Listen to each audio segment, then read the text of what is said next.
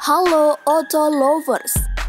Sebagai putra orang pertama di Indonesia, kehidupan Agus Harimurti Yudhoyono dan Gibran Rakabuming sepertinya memang selalu menjadi sorotan publik, mulai dari karir, pendidikan, hingga kehidupan mereka. Baik Agus dan Gibran diketahui terjun di dunia politik beberapa tahun yang lalu. Kehadiran kedua sosok ini di kancah politik sepertinya menjadi pembicaraan tersendiri. Lalu, bagaimana perjalanan karir serta kesuksesan yang mereka tuai saat ini? Yuk kita simak aja infonya.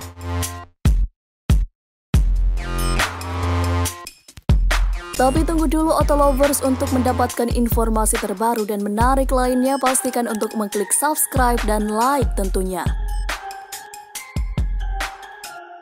Number 10. Mobil mewah dan koleksi motor. Agus Yudhoyono memiliki sejumlah koleksi kendaraan mewah. AHY mempunyai mobil Nissan Navara seharga 350 juta rupiah. Mobil Toyota Velfire seharga 1,1 miliar rupiah. Dan juga mobil Jeep Rubicon seharga 1,4 miliar rupiah. Gibran diketahui juga memiliki beberapa unit mobil seperti Mitsubishi Pajero yang senilai 350 juta, Daihatsu Grand Max, serta Isuzu Panther dan masih banyak lagi. Untuk kendaraan roda 2, Gibran mengoleksi motor Royal Enfield tahun 2017 dengan taksiran nilai 40 juta rupiah.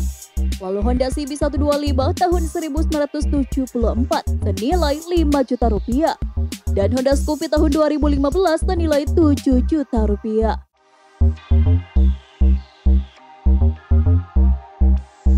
Number 9. Rumah mentereng. Gibran Rakabuming diketahui memiliki 5 bidang tanah dan bangunan yang seluruhnya diklaim merupakan hasil sendiri alias bukan warisan atau hibah. Sebelum pernikahan, Gibran ternyata telah menyiapkan sebuah rumah tinggal yang akan ditempati keduanya usai menikah nanti. Sementara itu, di kediaman AHY dan Anissa Pohan, mereka mengusung konsep desain yang lebih luas dan nyaman.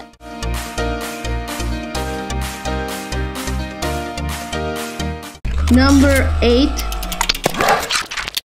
Karir politik. Gibran resmi disahkan sebagai pemenang pilkada oleh KPU Solo.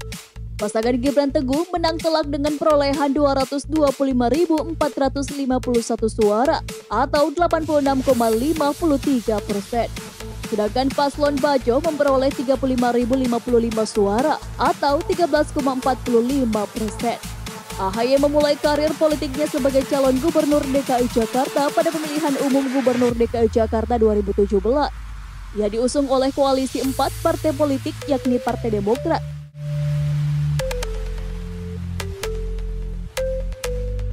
Number 7. bisnis. Gibran diketahui telah merintis bisnisnya sejak usia muda. Bisnis ini menjadi bisnis perdana bagi Gibran yang mulai dirintisnya pada Desember 2010 lalu. Chili Pari merupakan usaha catering yang dijalankannya cukup lama sebelum akhirnya menikahi Selvi Ananda pada 2015 silam. Berkat kiprahnya di dunia usaha, Gibran pun dipercaya menjadi Ketua Asosiasi Perusahaan Jasa Boga Indonesia (APJBI) Kota Solo.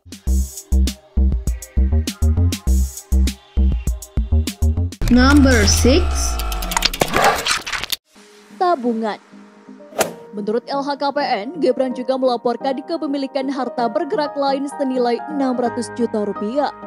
Berikutnya, aset lain berupa kas dan setara kas senilai 2,15 miliar rupiah, serta utang sebesar 895,58 juta rupiah. Sementara itu, AHY juga memiliki harta sebesar 511.322 US dollar atau setara dengan 6.647.186.000 rupiah dalam kurs 13.000 rupiah per 1 US dollar.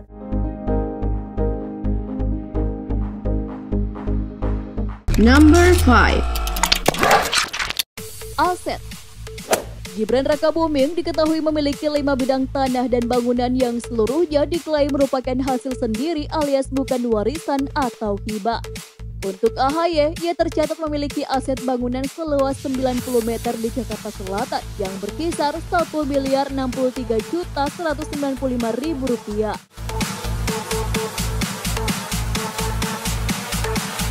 Number 4. gaji, dan tunjangan. Dalam sebuah peraturan pemerintah disebutkan bahwa gaji pokok kepala daerah setingkat wali kota ditetapkan sebesar 2,1 juta rupiah per bulannya. Meski terbilang kecil untuk gaji pokok seorang kepala daerah, wali kota masih menerima sejumlah tunjangan yang besarnya di atas gaji pokoknya.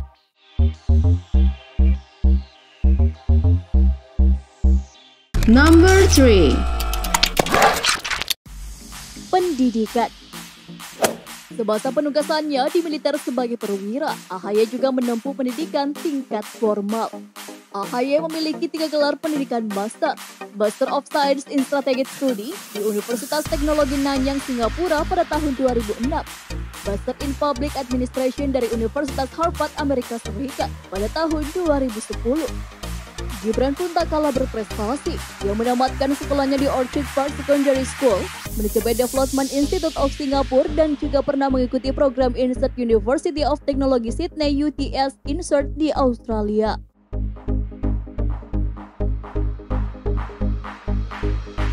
Number 2. Penghargaan. AHY telah mendapatkan banyak penghargaan semasa kuliah dan karirnya. Puluhan penghargaan telah ia raih sejak tahun 1997 hingga saat ini. Pada tahun 2017, ia pernah mendapatkan RMOL Demokrasi Award dari Rakyat Merdeka Online. Selain itu, pada tahun yang sama, ia pun berhasil memperoleh JCI, Outstanding Young Person COYP, Junior Chamber International, dan sederet award lainnya.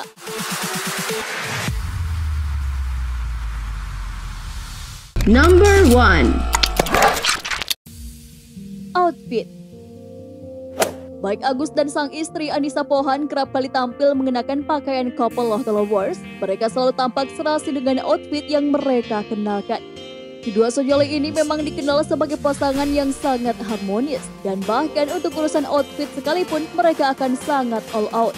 Lihat aja saat mereka mengenakan busana serimbit saat mendatangi kondangan di tengah corona. Mereka tampak kompak dengan balutan batik berwarna merah dengan corak kuning, putih, dan biru. Nah, itu dia rangkuman perjalanan karir dan kesuksesan AHY dan Gibran Rakabuming.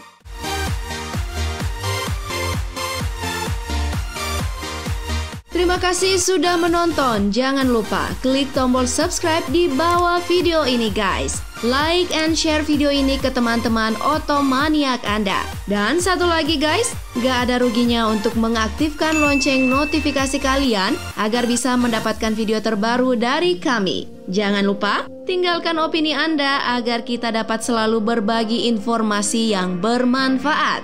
Oke, see you on next video.